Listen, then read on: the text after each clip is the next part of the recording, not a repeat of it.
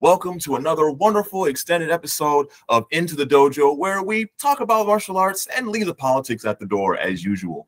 I'm your host, David Cobb, and today we have another fantastic guest, just continuing in our series of talking about pragmatic martial arts and just the understanding of the realities of combat. Now, for those of you who might not know our guest, I'm going to give you a little bit of an intro, and then we'll be able to let Bill say a few words. So for those of you who are not familiar with Bill Wolfe, he is a pressure-tested martial arts instructor with over 40 years of combatives and combatives training, in addition to over 39 years of operational, military, and police service. He has extensive experience teaching infantry, close combat tactics, and hand-to-hand combat since as far back as the 1970s. And of course, brothers and sisters in arms, I would like you to join me in welcoming all the way from Canada, if I am correct, the founder of Modern Defendo, Mr. Bill Wolfe. Bill, thank you very much for joining us today. Thanks for having me.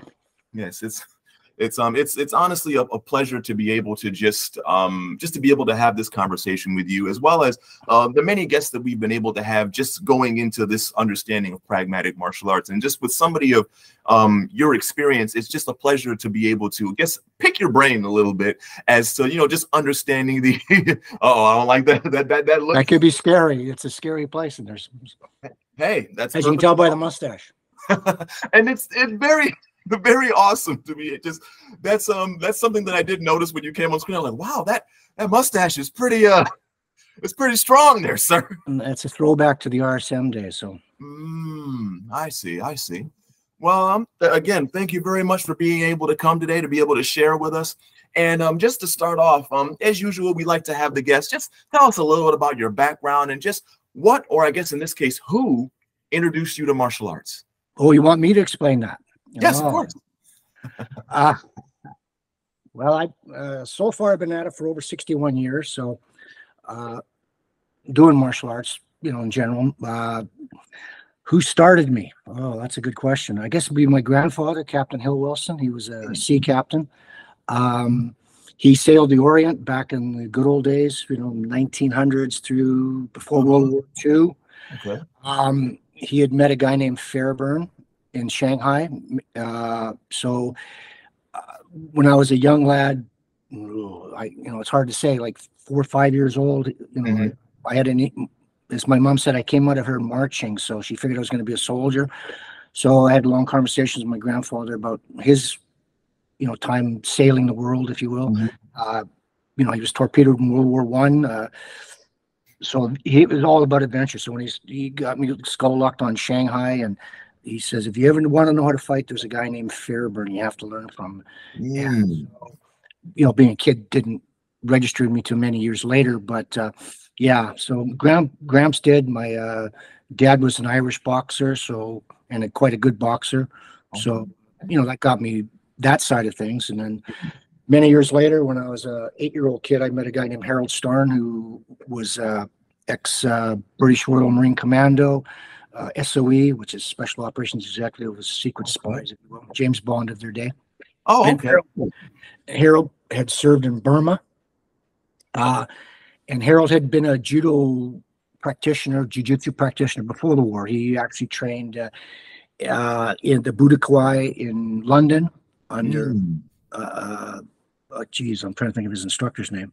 Yaki, I have to, it escapes me right now, but he was one of the original. He brought judo and jiu-jitsu to London in 1906. It'll come to me. So Harold had done all things judo. Before the war, he was a second dan.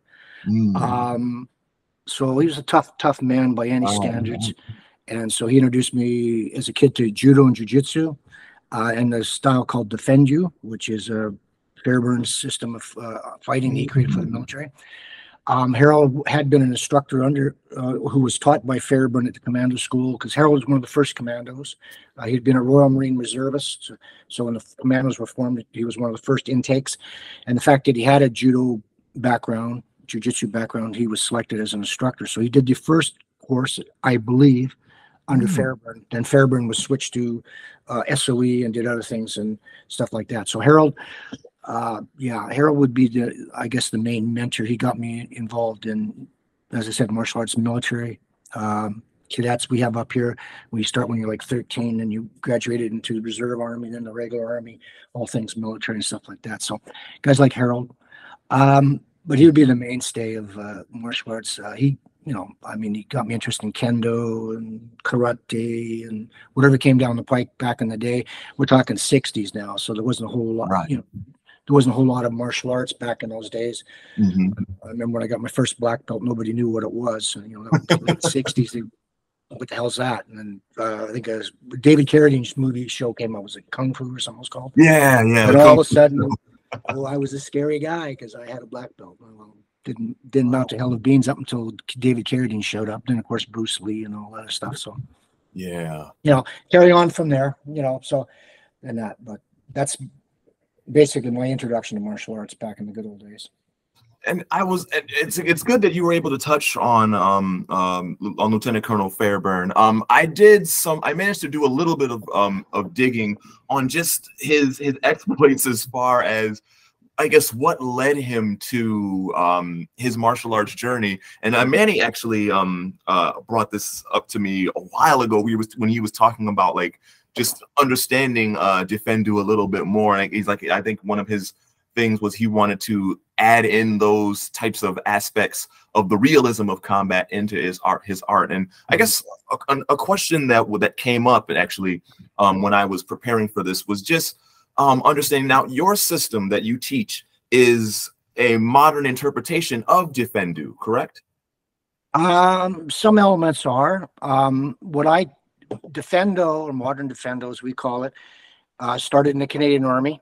It's a Canadian Army close combat system. It was quantified or codified in 1947 by a guy named Colonel Guillotois, and he commanded the 1st Canadian SAS Squadron. Your readers may know what the SAS refers to. The Canadian version of the Canadian SAS Squadron was basically a comprised group of World War II veterans who'd served in 1st Special Service Force, commandos, SOE. Guillotois himself was SOE. His wife was SOE as well. Quite interesting couple. But he commanded SOE Paris. So he's the guy in our military who created all our airborne doctrine we still use today. He was the precursor to our special forces. The SAS company became that. So he brought in Pat O'Neill, Major Pat O'Neill, who he had served, who trained with in the 1st Special Service Force. Before Guillotois went to SOE, he'd been part of the 1st Special Service Force, and he was taken out of the 1st Special Service Force during training to go to Camp X, which was a spy school here in Canada.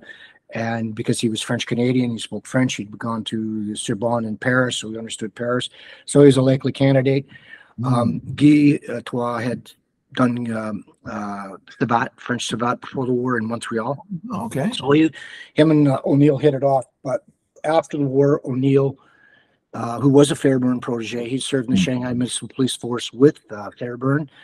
He became a detective sergeant. They both trained in the same judo jiu-jitsu school with Fairburn and Umesi Sensei, who had been the Emperor of Japan's instructor, who also taught a somewhat famous judokai named Kimura. O'Neill had trained with Kimura. He was a senior Dan to Kimura. O'Neill in World War II was the highest ranking Dan-wise. He was a 6th Dan in judo, presented by the Kodokan itself. When he died, he was the 7th Dan. So quite accomplished martial. So in 47, Guillotois brought him to Canada, and they formalized what he taught in the 1st Special Service Force and all the stuff since then. And of course, Guy had the best of the best in the Canadian Army. So all these guys were all unarmed combat guys. They'd all used unarmed combat. So they formalized a very close system. And the British system, as you mentioned, is Defend You, which is British. Us being Canadians, we can't call it Defend You because it's a bunch of pommies. So we call it Defendo, which is, is a Latin word, which means to protect. So, So basically, the similarities, there's some similarities. O'Neill was much more a younger martial artist than Fairburn by about 20 years. Fairburn's training in SOE Commando, especially in SOE, was more about escape and evasion than closing with and closing and killing the enemy and fighting through an objective type of thing, which what a commando unit would have to do, like the 1st Special Service Force. Fairbairn stuff was all about assassination as well, taking out sentries and stuff like that, which Guillotin himself had done, killed Germans at knife point. O'Neill in 42 was brought in to teach the 1st Special Service Force, which I don't know if your viewers know, it was half Canadian, half American commando unit, 2,500 strong. Churchill said it was the most feared commando unit in World War II, mainly because Canadians and Americans work really well together, especially when you have the equipment, which was American equipment. Canadian know-how, we're a little better trained than you Yankees. So I hate to tell you that. We ate seals for breakfast up here. So stuff like that. So anyway, O'Neill was a consummate fighter. He loved Irishman too, by the way. He loved to fight. But he, you can imagine you being a martial artist, all of a sudden you're brought into a unit and the general in charge, Frederick, says, okay, you have to train 2,500 men to jump into Norway and kill Germans. So all of a sudden, well, where do you start? So he started, his route was boxing, because everybody had done boxing back then. Martial arts, as you pretty, like when I did martial arts in the 60s, nobody knew what they were. Go back a few 20 years before that, same. So boxing was the core. Everybody done some boxing. So he added on to boxing, some basic jujitsu, a lot of knife fighting, because you put a knife in the hand of a boxer, you got a pretty good knife fighter. So his system was very aggressive.